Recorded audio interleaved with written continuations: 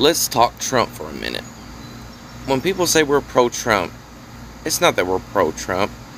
We're pro a set of ideals. Conservative American ideals. But let's talk Trump.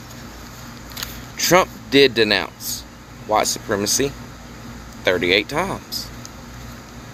There was no Russian collusion. Trump never called for an insurrection. He said peacefully protest. And there was no Russian P-tape.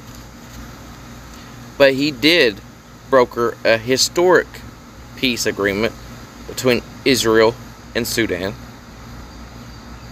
Inflation was a lot lower, meaning what we pay on our everyday prices of goods, and gas prices were a lot lower.